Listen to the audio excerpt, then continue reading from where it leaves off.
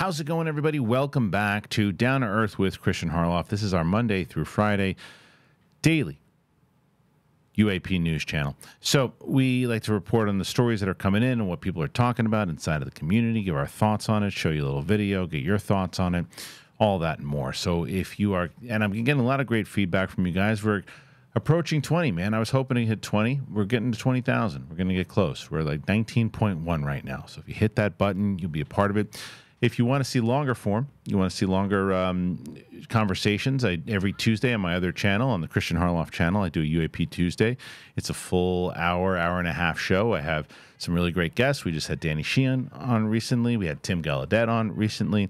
We have Jesse Michaels coming on next week, working on Avi Loeb. So some great guests over there. So if you want to subscribe to that channel, do that. But speaking of Tim Gallaudet, we actually covered on tomorrow's show, we talk about he's been talking a lot. He's been talking a lot. And this is a former Rear Admiral, and he's been talking a lot about the importance of the conversation itself about USOs and the conversation with that we should be having about NHI and how he would be a whistleblower. And he's been having many conversations. He had a full conversation with myself. He just did a full thing for the Soul Foundation. He's been having conversations about this and showing how important it is that we take this serious and that the DoD talks about and shows more what they know. So Ross Coulthart was talking about that today on his podcast, and this is the conversation that they had about Tim. Here it is. I know it's a huge job, and the thing about it is Tim's really sticking his neck out. I think you wanted to make the point that he's been saying things recently that are just quite extraordinary, and I think we need to remind people that to have people of his prestige and background making statements like what you're about to reveal is incredibly important. Well, I mean, it's no big reveal, although because we hear it all the time, but not from somebody of his stature. And I want to remind everybody, the person we're talking about is a former Rear Admiral, which again is not a job title that the government just hands out like a piece of candy. You really have to have the status to have that title. And he's also again run the NOAA, which again is a very important job. So what he's been doing lately that I think kind of rocks me back is he's been saying there are multiple species interacting with us. So he has leapt from, there are some cases that happen that we don't know exactly how to explain, but they appear to be technology that we don't understand, to now there appear to be multiple species interacting with us. And this guy, to see him, and I urge people to go look at anything this guy says, because you and I both know he has gravitas. He has exactly what they want from these so-called whistleblowers who might come forward. So just because there are whistleblowers waiting in the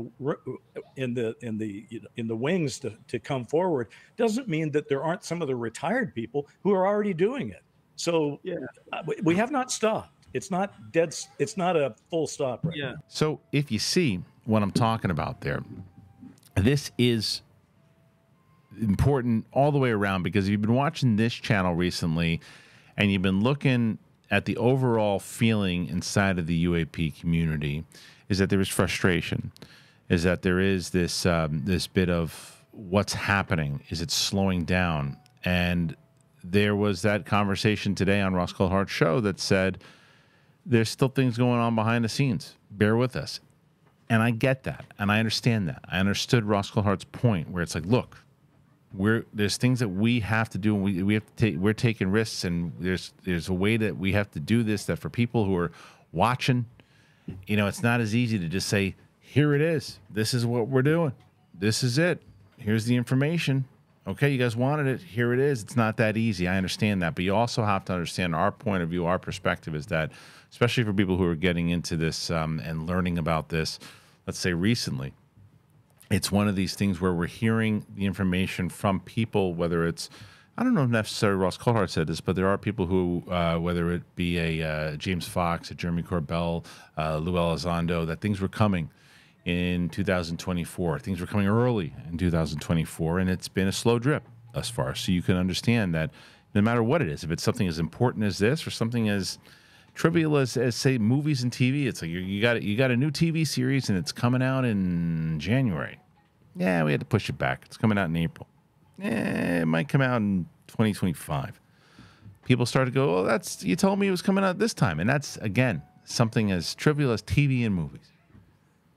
But when it comes to this, it's like, well, you guys know some stuff, or you can figure out some stuff. Let us know. And I think Tim Gallaudet is one of those guys that's doing that fight of saying, look, this is what I know. And as I said many times over, I asked him, would he testify? And this guy, like that, yes. Didn't flinch. Didn't think about it. Yes, I would. And you hear what he's talking. You hear how passionate it is about. You hear all the information that he has. It makes a lot of sense that he should be.